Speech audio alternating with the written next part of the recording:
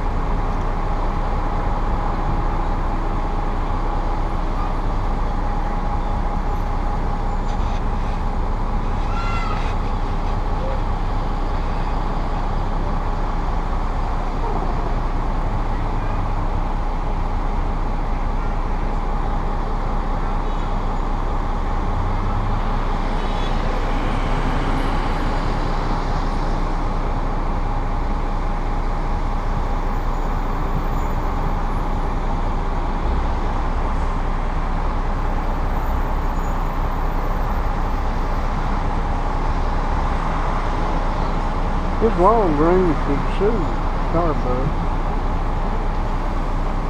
It's like they stole dollar branding. Well, coming up over here on the right-hand side, this blue and white building. This building has been in quite a few different businesses over the years, but nothing compares to what it originally was. This was the world-famous Fifth Street Gym. The world-famous Fifth Street Gym that was owned by one of the greatest boxing trainers in the business of boxing, Angelo Dundee. Trained here was Muhammad Ali, Sugar Ray Leonard, Roberto Duran. This is where Muhammad Ali trained when he won his first World Heavyweight Championship in 1964. Today it is a CVS pharmacy, but there's a plaque right there on the side of the wall, that little silver plaque, that is in remembrance of the world famous Fifth Street Gym.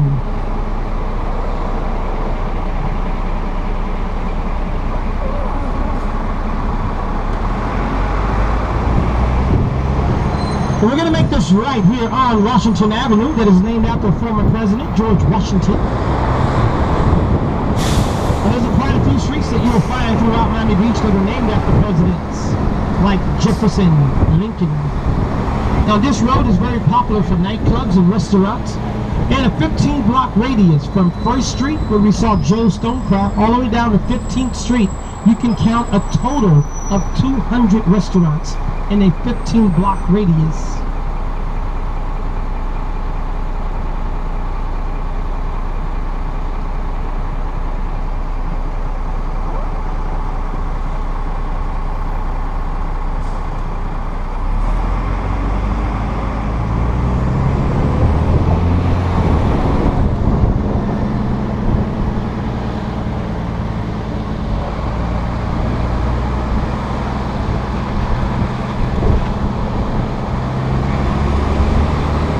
As we continue to make our way down this road, our next stop is going to be a couple of blocks up. It's called stop number 4.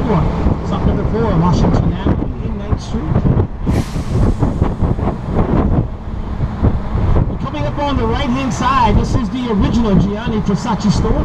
This black building here, that shut down in the year 1997 when Versace was shot and killed here in South Beach in front of his mansion.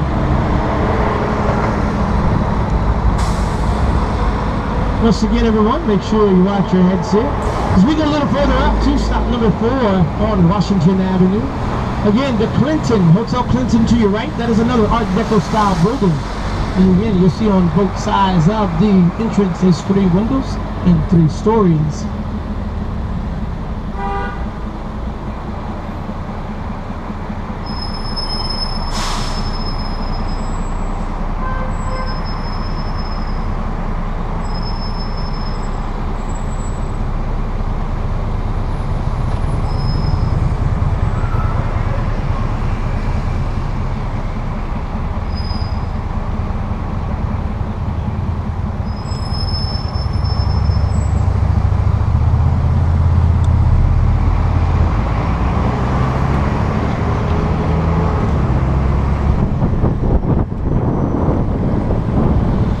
everyone, once again coming up over here to the right hand side, this is stop number 4. But this is also where the soccer star David Beckham wanted to build his soccer stadium. He wanted to close this area off and build a soccer stadium, but the locals said no way. So now David Beckham is looking for another site here in Miami Beach to build that stadium.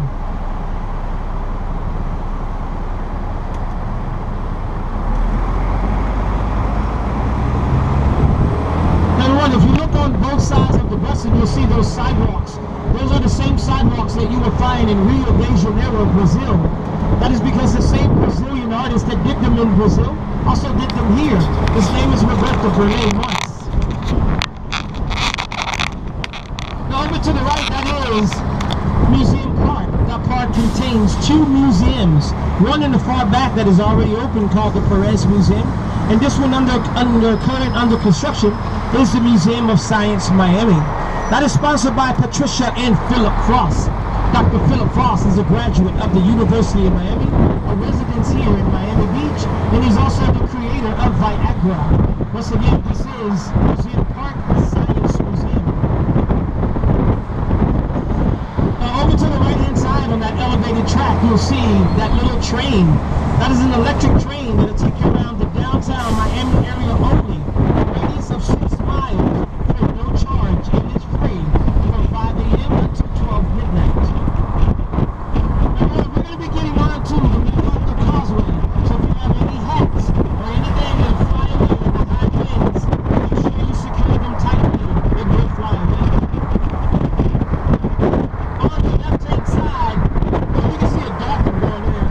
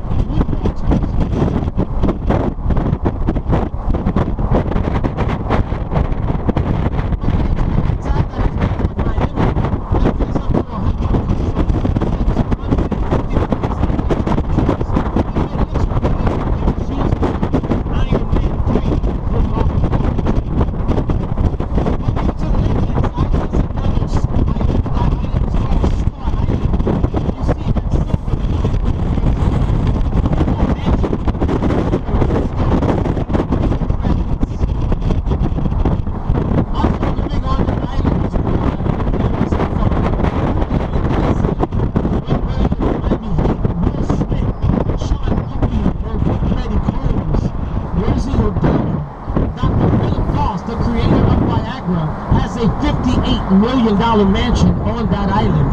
The second biggest mansion on that island is owned by a Brazilian developer by the name of Susha. He has a $39 million mansion on that island. I said, number one, that island is called Star Island.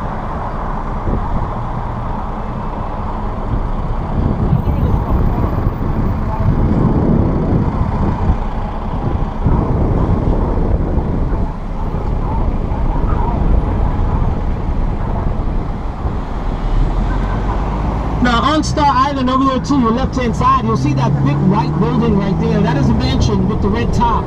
That was used in the movie Scarface with Al Pacino and Michelle Pfeiffer. That is that big mansion to the left. Once again, used in the movie Scarface.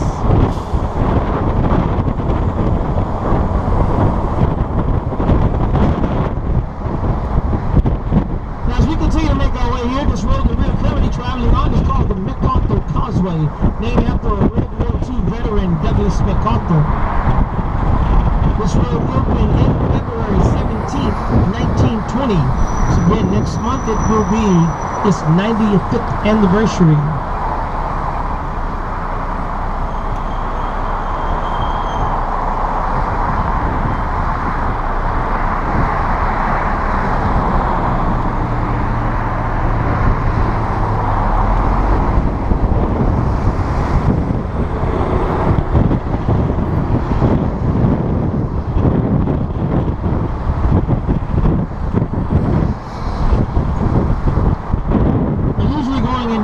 This time of day, all day, is always a little slower up traffic. Everyone's going to the beach. As you can tell, this is the month of January. Probably the only place in the world that you can go to the beach this time of year. Now, Christmas Day, you can even go to the beach. This is our winter here in South Florida. So, aren't you cold? You cold? Over here to the right-hand side, that is the living quarters of the Coast Guard, the National Coast Guard. This is one of the busiest Coast Guard divisions in North America. Now, as we go up over this overpass, if you look to the right, all the way out in the far distance, that is called Fisher Island, one of the most expensive and exclusive zip codes in the United States. There's only two ways out there, by boat and helicopter. Oprah Winfrey, Tom Cruise, Tom Hanks, Julia Roberts, as well as tennis star Andre Agassi, all have condos on that island. Now, to be a member of that club is a one-time fee of $250,000, and there is a $25,000 membership, every year membership. $25,000, and that is called Fisher Island. Now, that big yacht that you see over to your right, that belongs to one man that owns a total of 7 of those yachts. His name is Mickey Arison. He is the owner of the Miami Heat basketball team, the American Airlines Arena, and the CEO of Carnival Cruise Lines. You see that red flag that's flying in the front? That means that the basketball team has no games. They're not playing any games tonight. When that flag flies white, that means the Heat is playing here in Miami. When it flies black, that means the Heat is playing in another city or state. Again, that is Mickey Arison's home. He does not have a home here in South Florida. He lives there on that boat. That boat has a total of 4 bedrooms, one being the master bedroom. And again, he has 7 of those yachts, one for each of the 7 seas.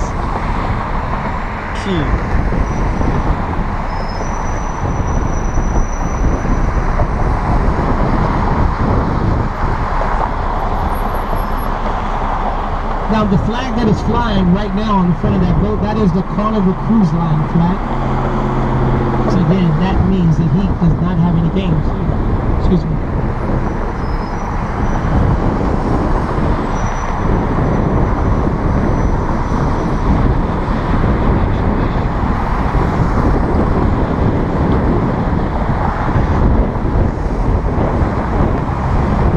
Now, over here to the right-hand side, that is the Miami Beach Marina. That holds up to 400 boats on one side. Those jet skis you can rent $89 an hour. Not $100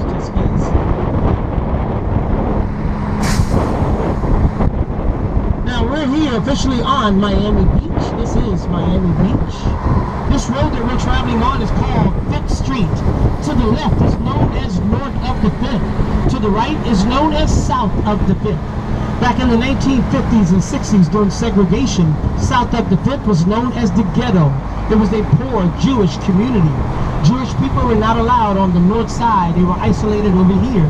That didn't stop them from prospering over the years, because this is still mainly a Jewish community. However, today, it is one of the most expensive areas in Miami Beach to live. Watch your heads, everyone. This is stop number 2, Miami Beach Marina. We're good, buddy. Once again, we're going to continue to make our way here, everyone. If you look at that big orange-looking building directly ahead of us, that big orange-looking building is called Portofino, named after a city in Italy. At the very top of that building is a 2-story condo that sold for $19.8 million. It has a champagne bar on the inside of that building that is called the Flute, like the instrument flute. They offer desserts starting at about $300 for a dessert. It's amazing. Now the other building that is sit right next to it over here to the right hand side, that is called the Apogee. Living in that building is Hulk Hogan from the TV reality show Hogan Knows Best, and a former professional wrestler, Hulk Hogan. Once again, that building is called the Apogee. Those condos start about $1.6 million. Lots of money in this area.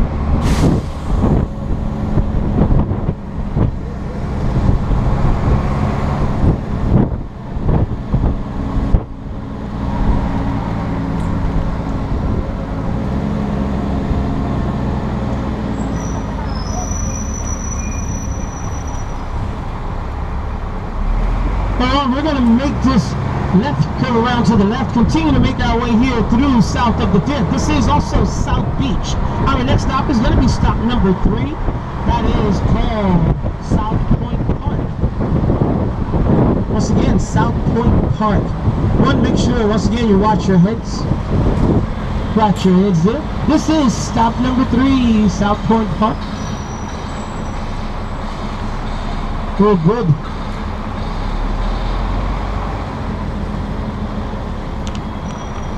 Now over on the far left-hand side, that is the world-famous Joe's Stone Crab, the first restaurant to open in Miami Beach in 1913. They just recently celebrated their 101st year anniversary. This is a celebrity hub. You'll see a lot of celebrities at night at this restaurant. It's been used in quite a few movies like James Bond featuring Sean Connery, as well as CSI Miami, Dexter, Scarface, and Colluding. Birdcage with the late great Robin Williams.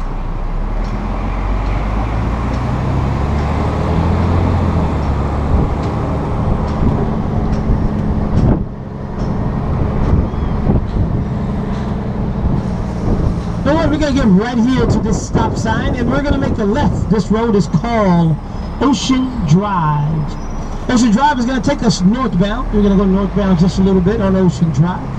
Again, one of the most popular roads here in South Beach, Ocean Drive. This is where you'll find all the popular nightclubs, restaurants, hotels, etc. Ocean Drive, Party Central.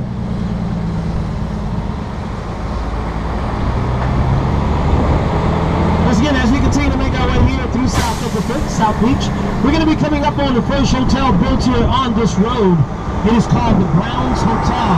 The Browns Hotel is also a 5-star restaurant that is called Prime 112. Another place where you'll see a lot of celebrities is coming up over here on the left. Prime 112 Steakhouse. Now you'll see a lot of cameras flashing at nighttime. The majority of them will be the paparazzi.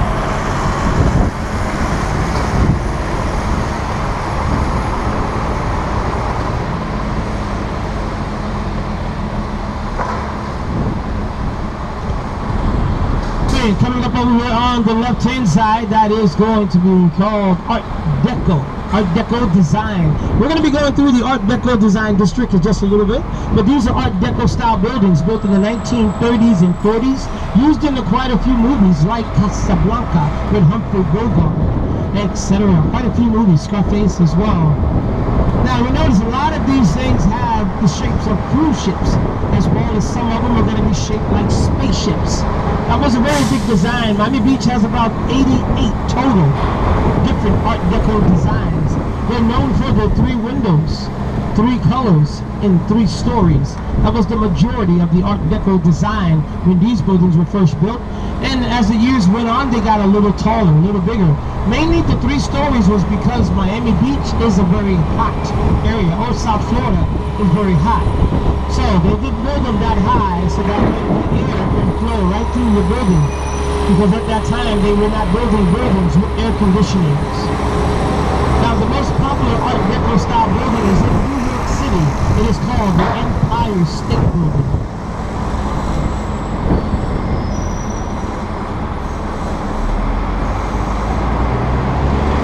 Coming up next, right over here to the right, this is stop 3.5, stop 3.5, the Savoy Hotel. Another Art Deco style building, 3 stories, 3 windows, the Savoy Hotel.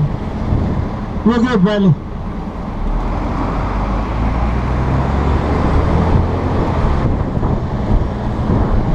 So once again, you'll still see all the Art Deco. Now a little further us, you'll see a top, the building with the light blue top right there. That is called the Park Shore Hotel. That is where they filmed the movie Casablanca with Humphrey Bogart back in the days. He's looking at you, kid. Very, very good movie. Also, that is where you'll find one of the most popular Cuban cuisine restaurants called Latios, that is owned by the singer Gloria Estefan. That is also where Jennifer Lopez met her first husband, who was working at that restaurant as a waiter.